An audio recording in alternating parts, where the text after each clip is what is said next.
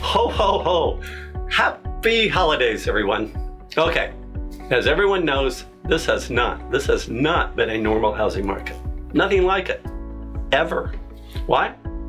Because of the extreme volatility in mortgage rates. So here's a quick overview. To fight inflation, the Fed, as they normally do, they raise rates, which they've done though, count it, 11 times in just the last 18 months. Extraordinary. And this has caused chaos. I'm telling you, chaos. It's chaos. And this graph shows why. The dramatic up and down in rates affects buyers, sellers, and most importantly, realtors. And it's been a roller coaster ride. Each time rates peak, buyers, well, they get white knuckles, and the market, well, it shuts down. Then, 2 weeks later, whee! Rates drop, buyers are back in droves. Just like you did in Black Friday. Well, maybe not as much, but you get the idea.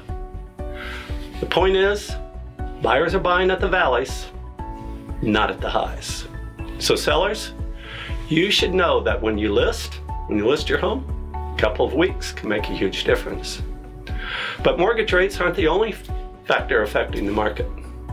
In addition to activity naturally slowing this time of year, new homes are also affecting the market, and not just with increased supply.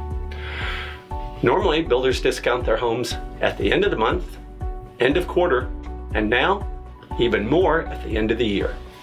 Also, many builders are offering to buy down the mortgage rate. So, always good for buyers to know when to get a better deal, and good for sellers to better understand the competition so you can react accordingly. Again, the sale of a home involves hundreds of thousands of dollars. That's a lot of money. And not buying or selling at the right time could cost you thousands of dollars. As always, thanks for watching. And again, happy holidays. Be sure to like and follow Roller Realty on Facebook and Instagram.